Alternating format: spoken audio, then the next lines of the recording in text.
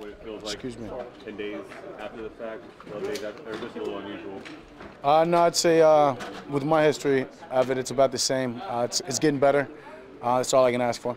What have you been able to do in walkthrough and practice this week, and different than last week? Yeah, I've been able to go through the walkthrough, do that for the most part. I've really taken steps, everything but just pushing the ball down the field for the most part. And that's just kind of part of it. Got to rest it for it to get better, and it will. What's been going on with some of the pain management and the therapy this week? What goes into some of that? One more time? What is some of the pain management and therapy that you've been going through to sort of make sure that the arm is ready? Anything different than last week, or? No, it's been getting better, so that's the positive. But just all the treatment, all the different things that they got that the medical staff have in there for me to do. But for the most part, contrasting the heat and ice, and just doing everything I can to make sure that come Sunday it's better. Of course, your game is the same time as the Eagles game. So do you want to know what's happening with the Eagles game as the Cowboys game is going on? No, we've got our hands full enough. We need to worry about what we can control. And simple as that. Control what we control, be our best in our game. And at the end of it, we'll figure out what happened in that one. Did you throw it all yesterday or today? No. You guys Tried to Friday or Saturday? Last Friday or Saturday? No, this like tomorrow. Well, next day? definitely. I'll definitely try to give it a shot again. You guys lead the league in dropped passes, but you guys spent so much time in the offseason working on the timing and thought that you guys had that figured out. What do you make of all that? We've thrown it more times than a lot of people have as well. But a lot goes into that. You never just say it's those guys' fault. A lot of them I can make better passes, give them better chance to make the catch, give them a better chance to catch and run. And at the end of the day, those guys make a lot of catches that do help me out when when the ball's not where it needs to be. So that's not anything I turn to look at or point a finger on. It's just about getting better, the passing game in general, and I think all those guys will say the same.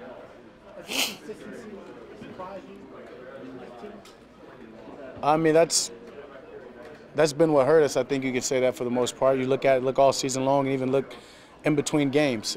Just not being able to find the consistency, and whether it's week in, week out, or whether it's drive to drive, and that's been tough for us to do.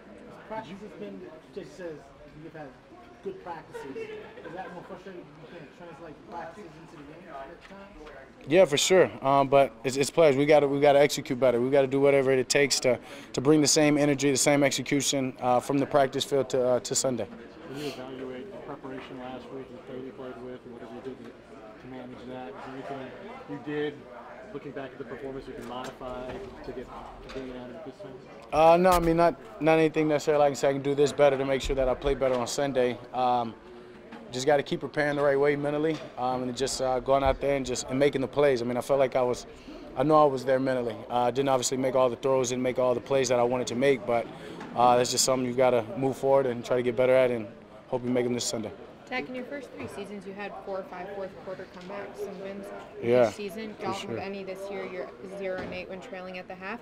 What do you point to in what was working then and what's not working now? Yeah, if I had those answers, that wouldn't be the case.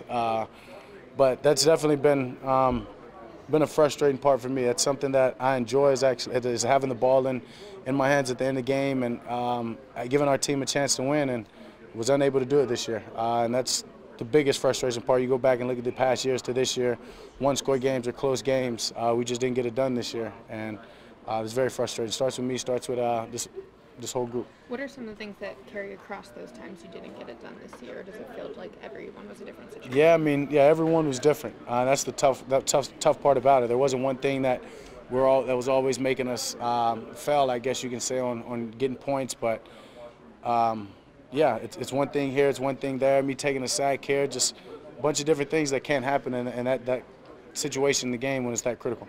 This is the last game that Jason has on his contract for the regular season. Do you think of the consequences of where you guys are and how you got here? No, I think it's the last game on mine as well. So I'd be damned if I speak on anybody else's future or their place. Are you surprised that you don't have a deal right now? No, not at all. I'm just not surprised. Because that's the business you're in? Or? Yeah, it's the business. It's my first time going through it. I'm not surprised by anything that comes from it, from the league, from the team, from whatever.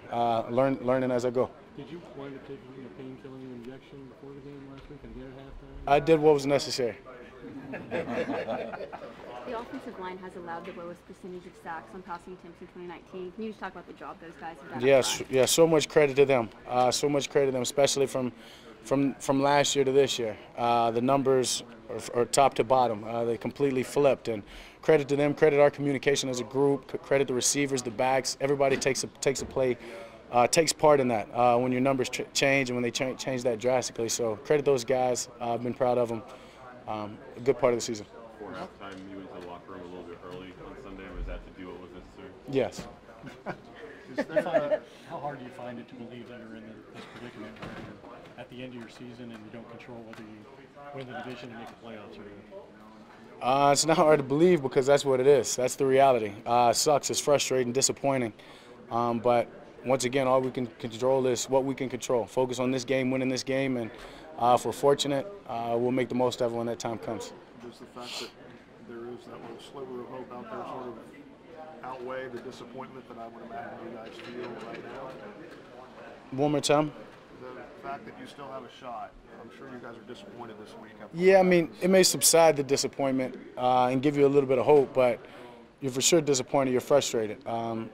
As I said, even losing the games that we've lost all year, we've always been able to say, hey, we're still in control. We still control our destiny, and that's gone. So that's obviously frustrating, but you can't come in, have a hangover. You can't feel sorry for yourself. Nobody does. Nobody feels sorry for us. So it's about coming in, executing, as I said, controlling what we can, and giving ourselves a chance. So when that happens, we're ready to go. Does the feeling of it shouldn't have come to this outweigh any hope about what this weekend could bring in terms of a potential playoff berth?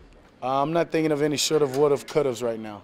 It's about focusing on getting this win, and simple as that. And as I said, if we're fortunate and we look up and we get the end, we'll be ready to go and we'll make the most of it. But as of right now, we can't focus on anything but the Redskins. You look at no touchdowns against the Eagles. What to you is the number one reason y'all didn't make it in the end zone? Yeah, I mean, we weren't elongating drives. We weren't giving ourselves a chance, really. We weren't even in the red zone.